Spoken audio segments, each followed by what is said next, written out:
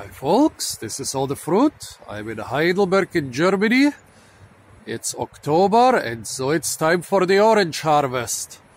Wait, there must be something wrong. Germany and oranges, kind of, those two things don't go together. So either I must be confused or I must be lying or I must not be in Germany.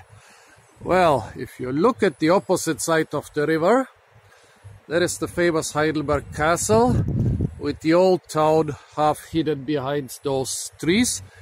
I'm not that good in Photoshop, so I basically cannot fool you with this one. So, why do we have oranges in Germany? And this doesn't look like a greenhouse, but oranges and other kind of Mediterranean plants are growing freely here. Well, the other plants around here might be Mediterranean, but this type of orange, firstly, it's not really an orange. Secondly, it's not really Mediterranean. And thirdly, it doesn't really need very warm climate. So this is the three-leaf bitter orange, or three-leaf Chinese orange, or three-leaf Japanese orange. You can see why it's called three-leaf. It has three leaflets on each leaf. Well, why it's called orange? Well, the fruit kind of look like small pale oranges. They are yellow and not orange in color. As you can see here, the tree is deciduous and the first branch is already turning kind of, well, the leaves are turning kind of yellow, so it's gonna lose its leaves in a couple weeks. And also, okay, look at that, all the lower branches have been harvested by other people. Fortunately, I'm a bit taller than the average person, so I can get a couple more fruit. If you look very closely, you'll see that the fruit are pubescent. So, very frost hardy, three leaflets, pubescent fruit, deciduous. That all doesn't really sound like a citrus fruit. And so it is disputed whether the three-leaf bitter orange is a member of the genus Citrus or has its own genus, Poncirus. It was thought that Poncirus trifoliata or Citrus trifoliata is a very isolated species, but recently another species has been found in Yunnan, China. Poncirus trifoliata also comes from China and Korea. It is being cultivated on quite a considerable scale for a lot of different reasons.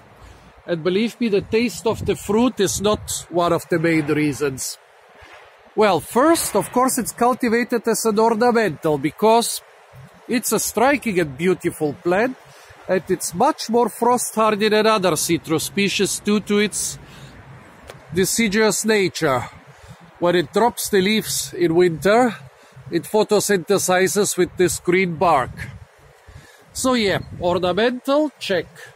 Really frost hardy, check. If you look at those spines, it has also been used very successfully as a hedge, basically as living barbed wire. It works against cattle, horses, sheep, deer. At, I think, Oklahoma State University it was, the university planted a lot of hedges, and decades later they say, yep, those hedges are 100% student-proof. So, basically, those thorns are even good enough against students. One more use. Well, in Chinese traditional medicine, this is also a very important fruit. It's being used to treat allergic inflammations. I don't know what inflammations exactly, but seems that, yeah, stuff like rheumatism, arthritis, and a lot of other allergic inflammations can be treated with this fruit. Also, it hybridizes freely with members of the genus Citrus. That's one reason for including it in this genus.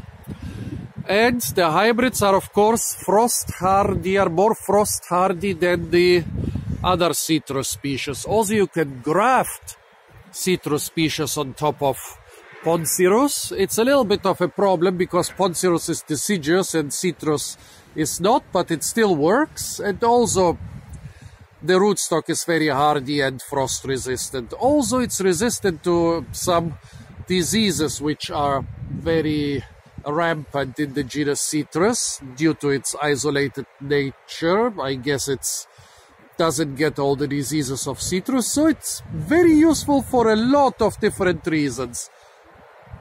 But the fruit are also quite useful. The fruit themselves. If you look at them, those fruit are the ones I got from this tree or shrub. Those bigger and bumpier ones I got from another one. I don't even know if this is a different cultivar or just some different genotype, or if they are maybe sick or whatever. They don't look sick. They look like a kaffir lime more or less, while those look more or less like a kasturi lime. Well, if you look closely, you will see that the fruit are downy. They have very short hairs. This is in contrast to the real citrus, which have smooth skin. And just like citrus, the skin contains a lot of wax, but here it contains a lot more wax than in citrus. This is the knife I used to cut this one fruit. So even after I lick it, the knife is still covered in wax. And you will need a sponge and soap and a lot of force to remove this from the knife. And even if you remove it from the knife, it will stick to your sponge. It's basically almost like candle wax. And the rind contains a lot more than the rind of a normal citrus.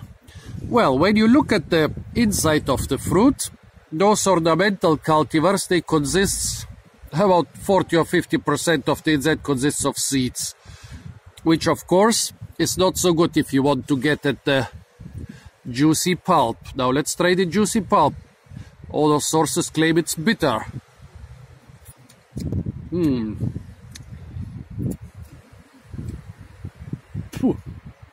The funny thing is, I've never encountered a bitter Poncirus fruit. To me they are sour. Also they're incredibly aromatic.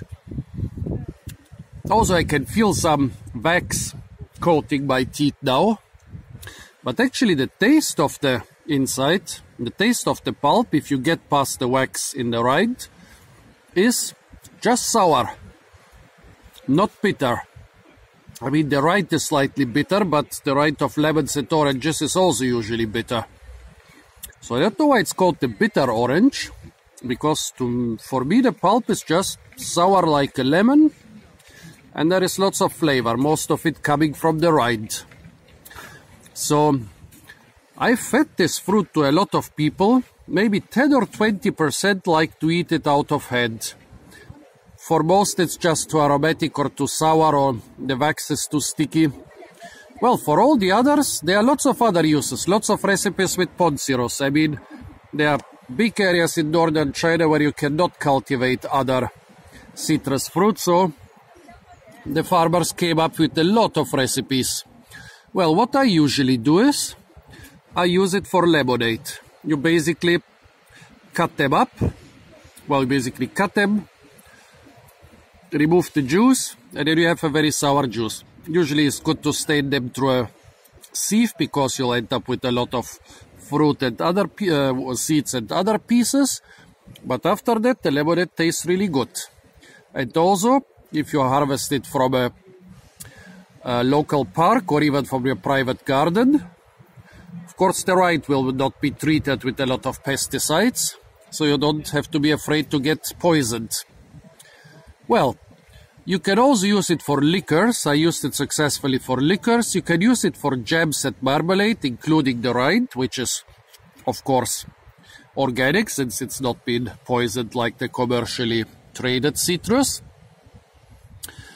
Well, what else? Yeah, I usually use it for lemonade and liquor, but as I said, marmalades, jams, after you get past the tons and tons of seeds and past the sticky wax in the rind, you can basically use it like any other citrus species. It's hardy to USDA zone 6.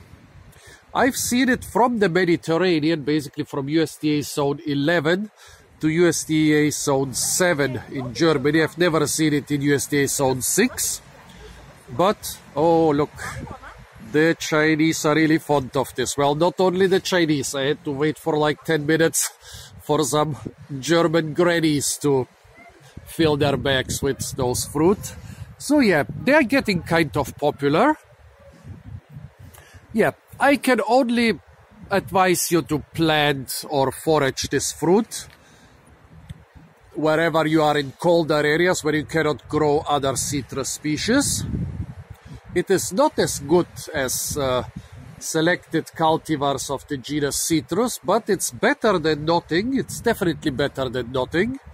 And apart from the edible use, there are lots of other uses. And as you can see here in USDA Zone 8, it's fruiting a lot. The lower branches have been stripped of the fruit, but they were just as loaded as the upper ones. So folks, this was the bitter orange. I cannot advocate this plant enough to you. Stay tuned for a lot more fruit videos from the parks and gardens of Germany. And don't forget to like, share, comment and subscribe.